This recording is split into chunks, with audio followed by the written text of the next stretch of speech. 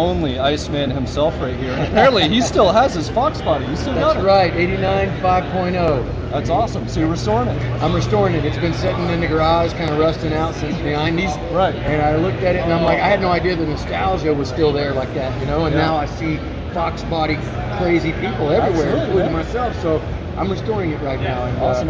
What's the biggest mod that you're going to do to it? I'm going to put the Illuminator motor in it, twin turbo, so I want it to run right. Do some burnouts and everything, but whoa! Hey, all right, the excitement never ends. Look at that. Walk the rest of the way. But yeah, the Foxbody is just amazing car. It simulates all the coolness of the 90s. Ford, you're that Ford things. Absolutely. You gotta have Ford. You know, I never got one free. Probably sold 9 billion of them and never got one free. Ford. Awesome, man. I never even got a discount. Well, hey, I appreciate it, man. Maybe it's never too late. Oh.